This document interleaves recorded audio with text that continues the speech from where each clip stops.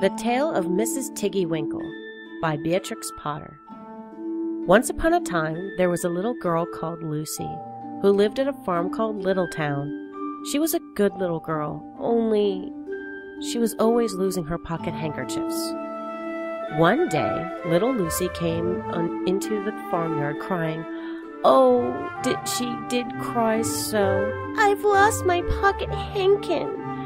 3 handkins and a penny. Have you seen them, Tabby Kitten?" The kitten went on washing her white paws, so Lucy asked a speckled hen, "Sally Henny Penny, have you found 3 pocket handkins?" But the speckled hen ran to the barn clucking, "I go barefoot, barefoot, barefoot!" And then Lucy asked Robin, sitting on a twig. Robin looked sideways at Lucy with his bright black eyes, and he flew over the stile away. Lucy climbed upon the stile and looked up at the hill behind Littletown, a hill that goes up, up into the clouds as though it had no top. And a great way up the hillside she thought she saw some white things spread upon the grass. Lucy scrambled up the hill as fast as her stout legs would carry her. She ran along the steep pathway, up and up, until Littletown was right away down below. She could have dropped a pebble down a chimney. Presently she came to a spring bubbling out from the hillside. Someone had stood a tin can upon a stone to catch the water, but the water was already running over, for the can was no bigger than an egg cup. And where the sand upon the path was wet, there were footmarks of a very small person. Lucy ran on and on. The path ended under a big rock. The grass was short and green. There were clothes, props cut from bracken stems, with lines of plaited rushes, and a hemp of tiny clothespins, but no pocket handkerchiefs. But there was something else, a door straight into the hill, and inside someone was singing. "Lily white and clean, oh, with little frills between, oh, smooth and hot red rusty spot, never here been seen, no." Lucy knocked once, twice, and interrupted the song. A little frightened voice called out, "Who is that?" Lucy opened the door, and what do you think there was inside the hill? A nice clean kitchen with a flagged floor and wooden beams, just like any other farm kitchen, only the ceiling was so low that Lucy's had nearly touched it, and the pots and pans were small, and so was everything there. There was a nice hot stingy smell, and at the table with an iron in her hand stood a very stout, short person staring anxiously at Lucy. Her print gown was tucked up, and she was wearing a large apron over her striped petticoat. Her low black nose went sniffle, sniffle, snuffle, and her eyes went twinkle, twinkle, and underneath her cap, where Lucy had yellow curls, that person had prickles. "Who are you?" said Lucy. "Have you seen my pocket handkins?" The little person made a bob curtsy. "Oh, yes, if you please, my name is Mrs. Tiggy-winkle. Oh, yes, if you please, I'm an excellent clean starcher." She took out something out of a clothes basket and spread it on an ironing blanket. "What's that thing?" said Lucy. "That's not my pocket handkin." "Oh, no, if you please, that's a little scarlet waistcoat belonging to Robin." And she ironed it and folded it and put it on one side. Then she took out something else from the clothes horse. "That isn't my penny," said Lucy. "Oh, no, if you please, that's a damask tablecloth belonging to Jenny Wren. Look how it's stained with currant wine. It's bad to wash," said Mrs. Tiggy-winkle.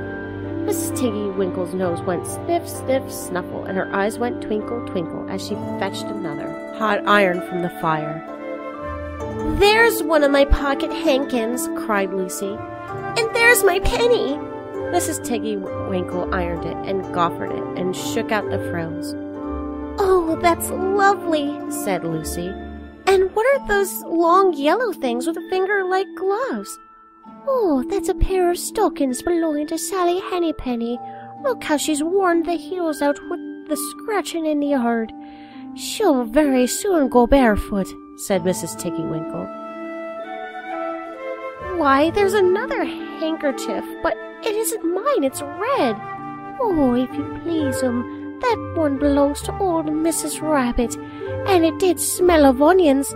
I've had to wash it separately. I can't get the smell out." "There's another one of mine," said Lucy. "What are those funny little white things?" "Oh, that's a pair of mittens belonging to Tabby Kitten.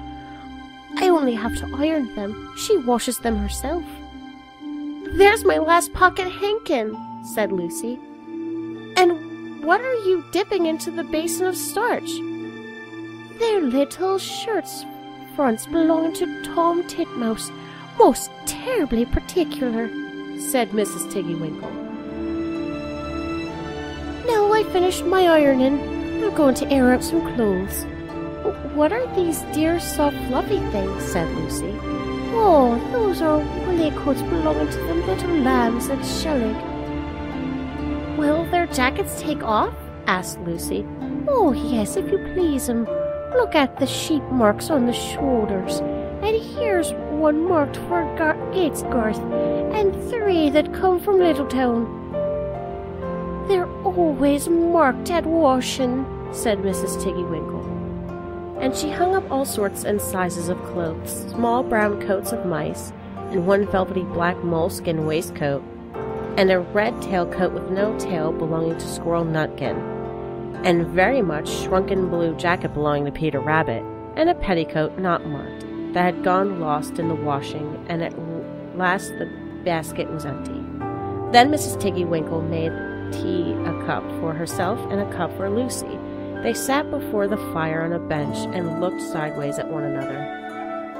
Mrs. Tiggy-winkle's hand, holding the teacup, was very, very brown and very, very wrinkly with soap suds, and all through her gown and her cap there were hairpins sticking wrong end out, so that Lucy didn't like to sit too near her. When they had finished tea, they tied up the clothes in bundles, and Lucy's pocket handkerchiefs were folded up inside her clean penny and fastened with a silver safety pin. And then they made up the fire with turf, and came out and locked the door, and hid the key under the door sill. Then away down the hill trotted Lucy and Mrs. Tiggy-winkle with the bundle of clothes. All the way down the path, the little animals came out of the fern to meet them. The very first that they met were Peter Rabbit and Benjamin Bunny, and she gave them their nice clean clothes. And all the little animals and birds were so very much obliged to dear Mrs. Tiggy-winkle, so that at the bottom of the hill, when they came to the stile, there was nothing left to carry except Lucy's one little bundle. Lucy scrambled up the stile with the bundle in her hand, and then she turned to say good night, and to thank the washerwoman. But what a very odd thing!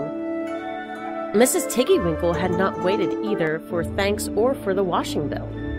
She was running up the hill, where was her white frilled cap, and her shawl, and her gown, and her petticoat.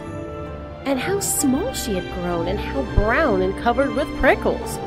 Why, Mrs. Tiggy-winkle was nothing but a hedgehog. Now, some people say that little Lucy had been asleep upon the stile, but then how could she have found 3 clean pocket handkins and a penny pinned with a silver safety pin?